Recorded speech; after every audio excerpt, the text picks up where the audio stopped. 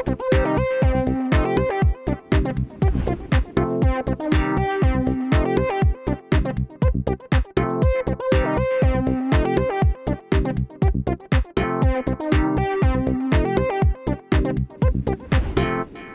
think the only way to solve environmental problems is to understand the consumer's situation and make it more easy to act environmentally friendly.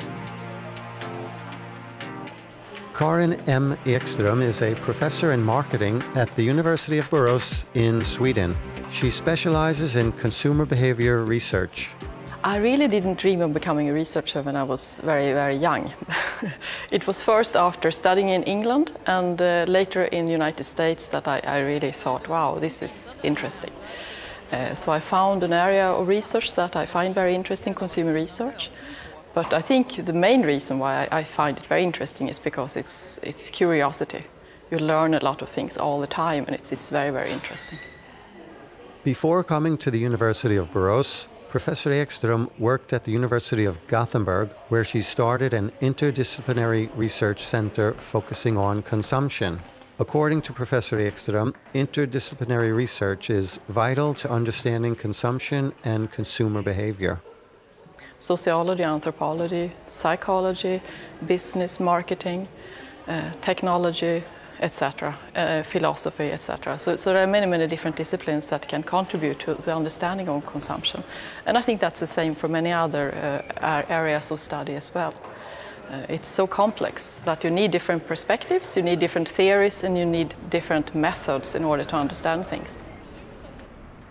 In her research, Professor Ekström focuses on the consumer's perspective. She believes it is important to try to find solutions to societal problems related to sustainability and consumption. She is currently working on a project that deals with reuse and recycling of clothes.